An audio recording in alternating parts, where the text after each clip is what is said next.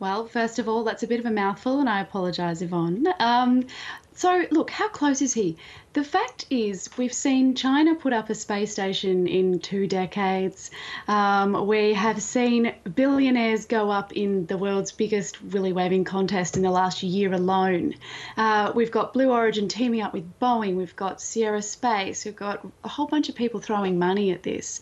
And launching in the next 5 years to 10 years by the end of 2020s, it's a huge effort. And a few things have to go right, and they have to be to schedule in order to achieve that. You've got Boeing. They've been working on their Starliner spacecraft. I've got my own stutters today, designed for human transport. And Sierra Space have a program called Dream Chaser, it's a winged space plane. It's going to do the cargo, and that is scheduled to start cargo flights to the ISS next year. You're also looking at Blue Origin's rocket, which is called New Glenn, and that's actually going to be doing all of the launching, and that hasn't even really, so to speak, got off the ground yet, even though we've seen, Blue Origin's New Shepherds go. So, look, it's a huge effort, but judging by everything else, it could be possible. I mean, we're just really starting to enter that amazing exponential growth and development in this commercial space area, so I wouldn't be surprised. We really have. I've seen so many strides being taken, massive strides just this year alone. So I don't know. I guess we will wait to watch this space. But do you think this is to rival the International Space Station? What's its main purpose, this new one? So that's a really good point as well. It's yes and no, okay? Rival is probably the key word here.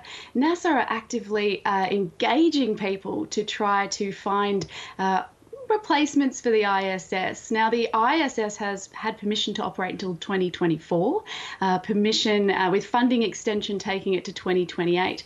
It's old. It's 2 years old. It's costing NASA, between $3 and $4 billion per year just to operate.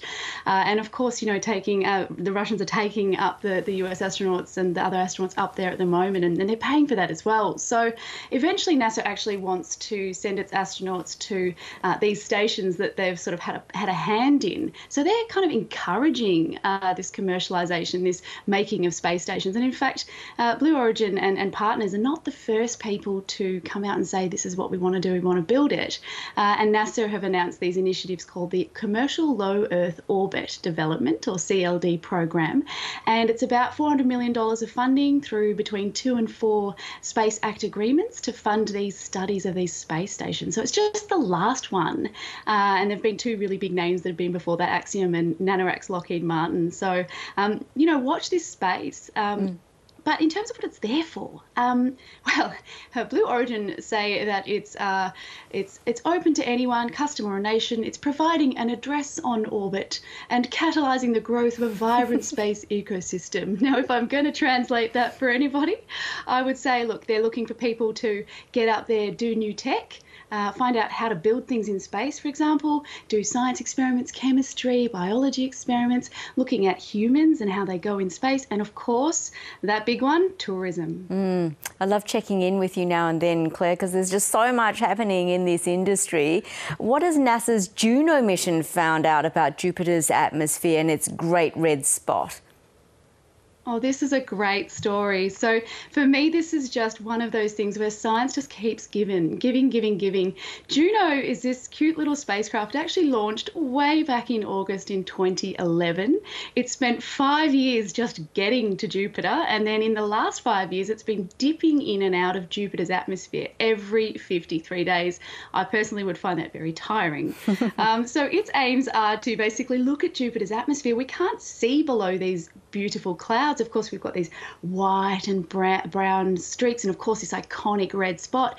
And we can see those things, but they're largely a mystery. We also don't really know how it formed, and until we can sort of peek below those clouds, so to speak, we can't really test our theories of planetary formation. We want to know what's there, what are the clouds made of, what's underneath Jupiter's clouds. And so that's what Juno's been doing, is dipping in and out. This great red spot is iconic. and it's possibly been seen since the 1600s, but scientists aren't even sure about that. And it's been shrinking over the past few years with a series of flaking events. So little pieces of the red spot have been coming off. And Juno has been looking underneath the atmosphere in microwave light, which goes through these clouds and actually gets a look underneath.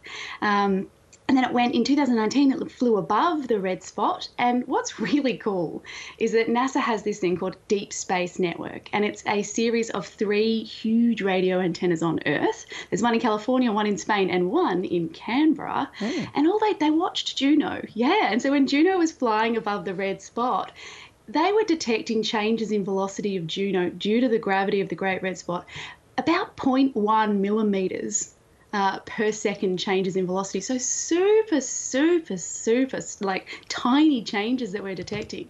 But essentially, it looks like the red spot goes a lot deeper than we thought, between 300 and 500 kilometres deep into the atmosphere, and it doesn't look like it's going away anytime soon. And some other news is, well, we're going back to the drawing board.